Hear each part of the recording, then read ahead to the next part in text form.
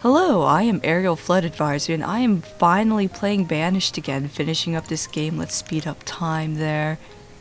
Anyway, still trying to aim for the ultimate achievement. I need to get to early winter year 30 to get that. And honestly, I pretty much have it already. This will just be for fun in case anything funny happens in between now and then, like the, what was it, yellow fever? Anyway, I did screw up with the estimating how much was left on my hard drive last time. Not a big deal though, pretty much the only thing you guys missed was like most of the progress of building this new schoolhouse here. Which again, like I said before, totally unnecessary in this scenario to have two of them.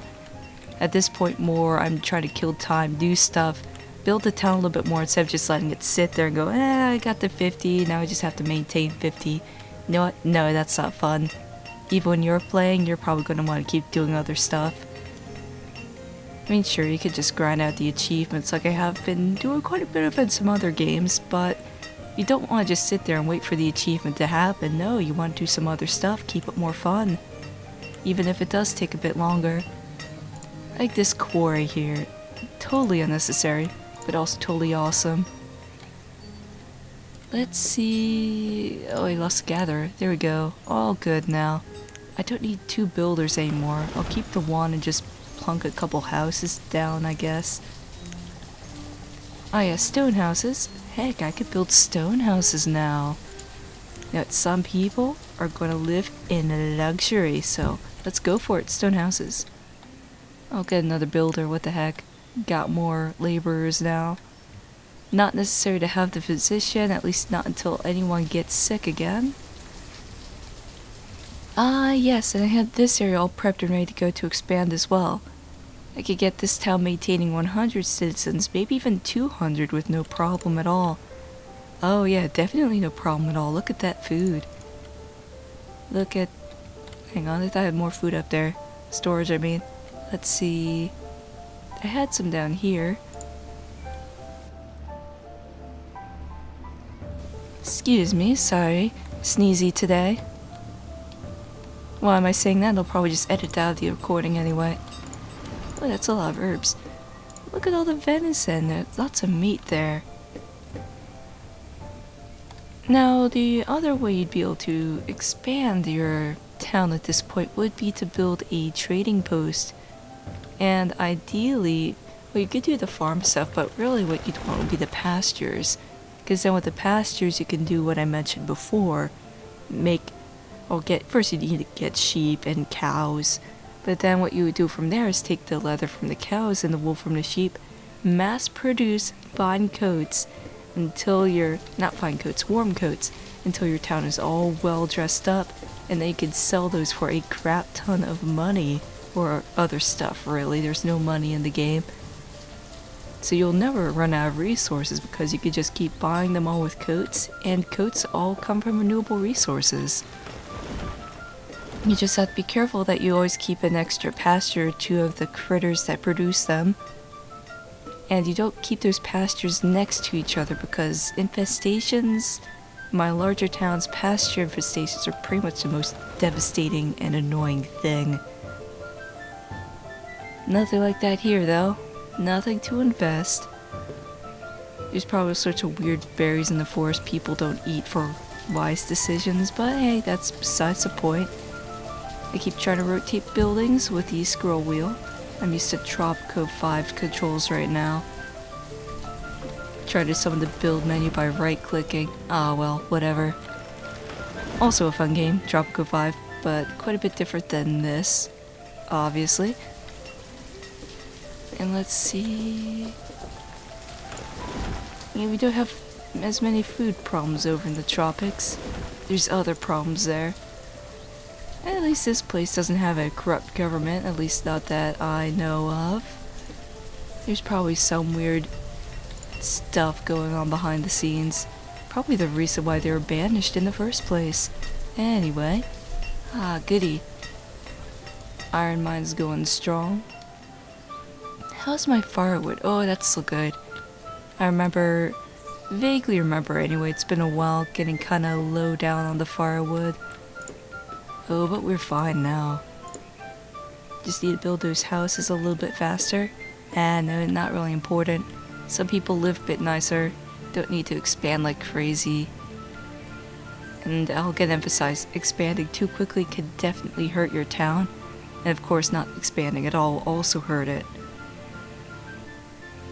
Anyway, this has had a couple updates since they did, I believe, add that patch which made them less stupid about food, which is good. And otherwise there's more stability related things, which is always very good.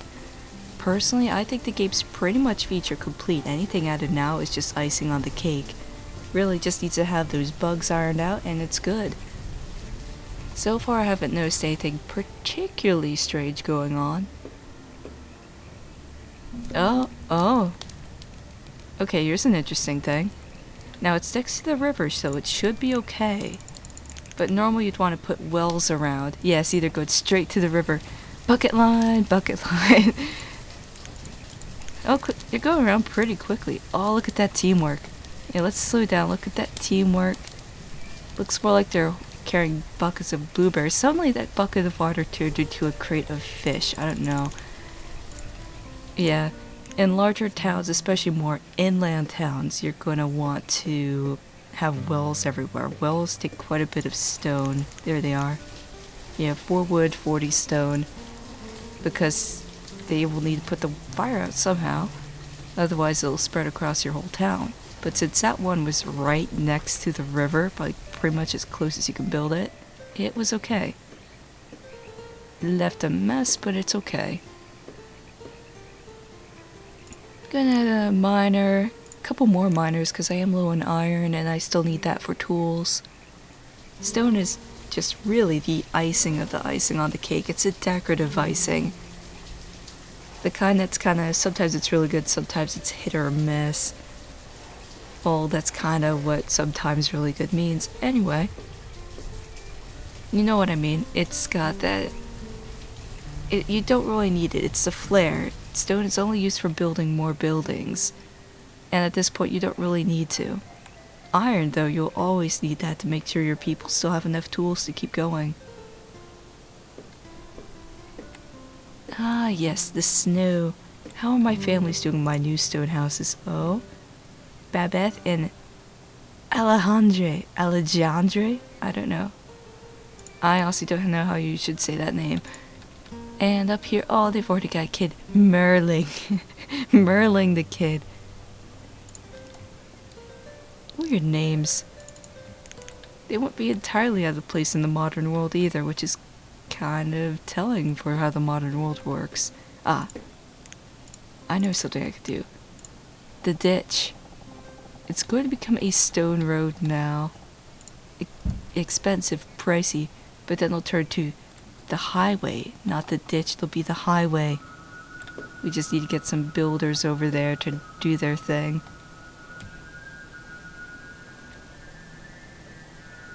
There's something too with the roads that was changed.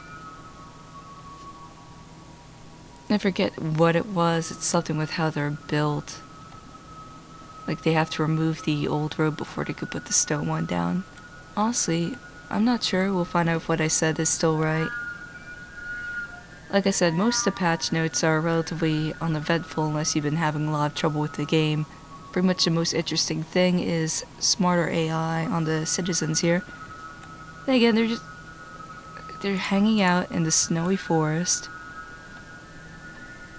It's like that one, I forget what was an ad for, something,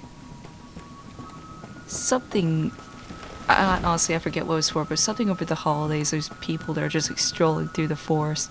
Oh yeah, it was a soda, I honestly forget which one, and they're just strolling through the forest, they find this random vending machine, so I guess there's a vending machine in there, and they're like all smiling and happy. It's like, oh, perfect couples, perfect holiday, with like just the right amount of snow everywhere. Nope, doesn't work that way, no.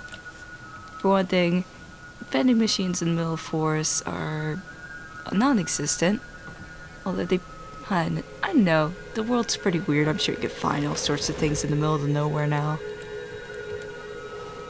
In the name of convenience.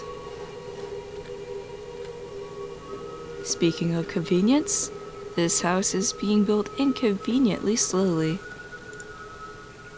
There's mushrooms. Oh, somebody should eat the mushrooms. Fish, mushrooms, berries. Can you cook something with that? Fish, mushrooms, and berries. That's like an Iron Chef basket right there. And I'm not even going to try to sing that name. Valine and Letishi, I guess. Teacher, student living together. Oh, the one moved out. Oh, they probably just graduated and got their own house. Don't you wish it worked like that? When you graduated, you just got your own house right off the bat.